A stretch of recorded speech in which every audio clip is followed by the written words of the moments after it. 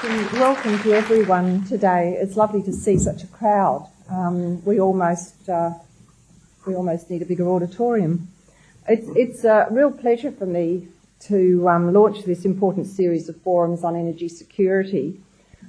I don't think it's lost on any of us that we've seen an escalation in awareness and concern about energy issues among governments, local communities, nations worldwide. And in ensuring that development is sustainable across the globe. This has been, I think, a feature of the last 2 or 3 years, although there have been many more knowledgeable than ourselves who've been saying for very many years that this is an issue to which we should attend.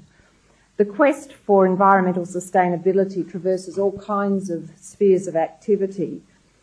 There are no easy solutions, there are no clear answers. And there are often quite difficult political decisions which face us. Many debates, many points of view, and some of them not particularly enlightening. This series of 5 forums seeks to focus on the science of energy options, not the spin, but the knowledge, and not the polemic. As we go forward, it's vital that we, as individuals and citizens, understand better what the issues are, and I think this could be called the democratic imperative of environmental sustainability, that we do participate, we do have views, we do have ideas, and we do question received wisdom. So I'd like to congratulate the College of Health and Science at the university, one of our 3 major colleges, and the Whitlam Institute for this initiative, and wish this craft well and all who sail in her. Thank you. Thank you very much, Eric, and thank you, Vice-Chancellor, for opening the proceedings. The phrase energy security came into widespread currency, I think, nearly 35 years ago at the time Eric was just referring to, in the aftermath of the first oil shock.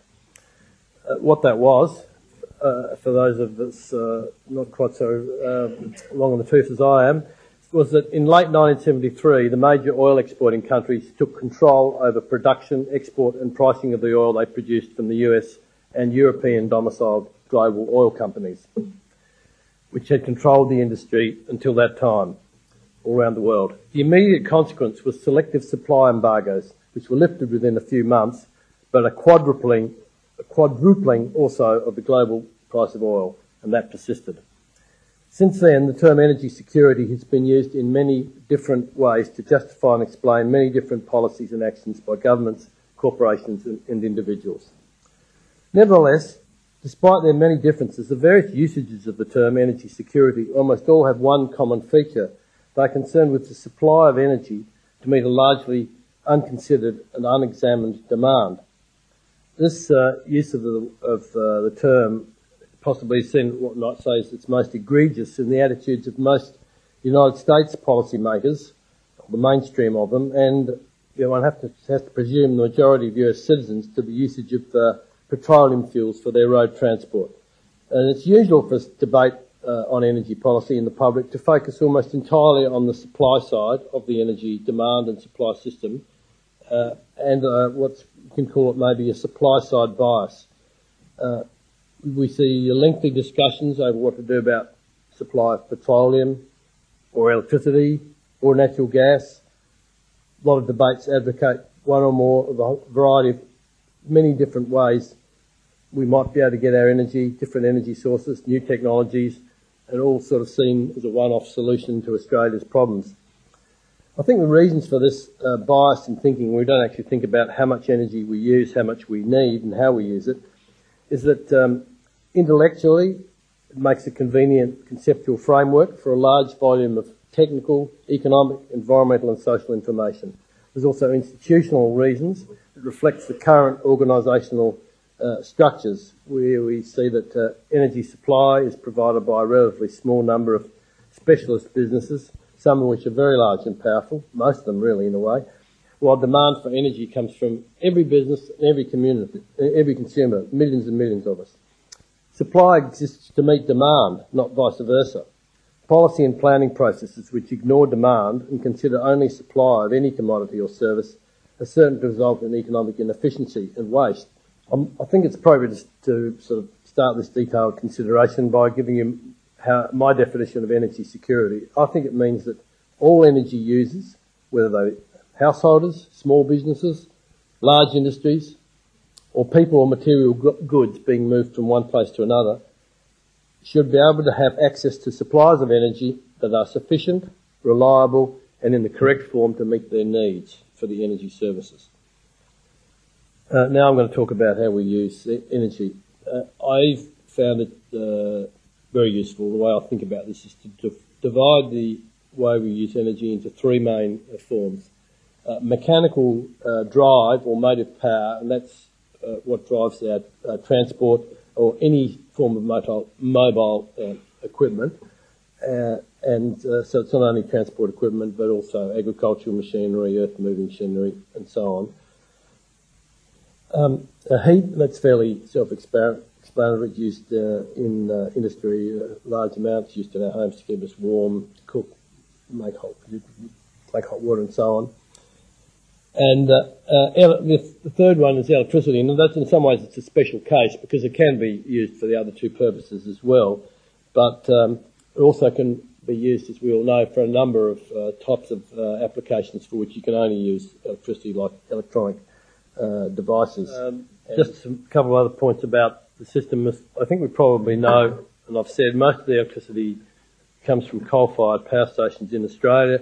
In the national electricity market, that's actually 86%, because Western Australia there's a lot more gas in the system, so that the national total is 80 to 81%. It's extraordinarily high. It's one of the highest in the world.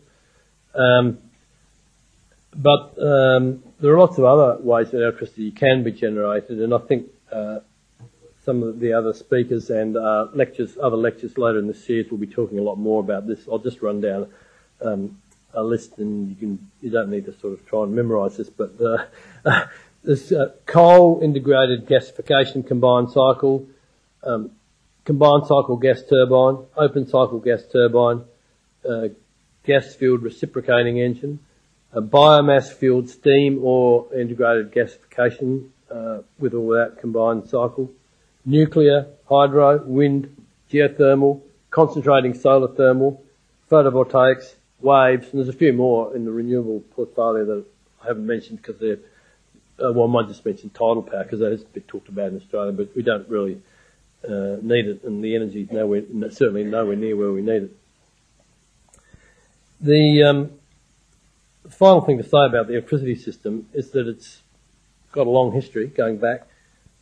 The way it's built now is to allow a small number of very large generators, mostly near coalfields, basically to distribute, to transport the electricity outwards to consumers in a sort of radial way. And the rules in the national electricity rules, I think, were really written to facilitate the perpetuation of this structure and mode of operation. And they were written by the organisations that were operating it at the time, in the 1990s. And I think it would be fair to say that very little consideration was given to alternative structures that there might be for the electricity system, or alternative modes of operation. Now, I'm not going to speculate about why that might be. Some people, you might say it's just a failure of imagination and forethought, or a sort of human natural unwillingness to change established ways of doing things. Some people have more inclined towards sort of conspiracy, say it's deliberate to protect established economic interests. Anyway, the important point is that I think the rules and the way of thinking that they embody are a severe impediment to the emergence of an alternative structure of the electricity system, and I'll come back to that at the end of my lecture. Very briefly, the other two energy systems that I mentioned, petroleum and gas. The petroleum, they all have these stages. Petroleum is production of crude oil, transport by ship or pipeline, to the refinery where it's turned into petroleum products which are meet the needs of what we need as consumers. Very wide range of different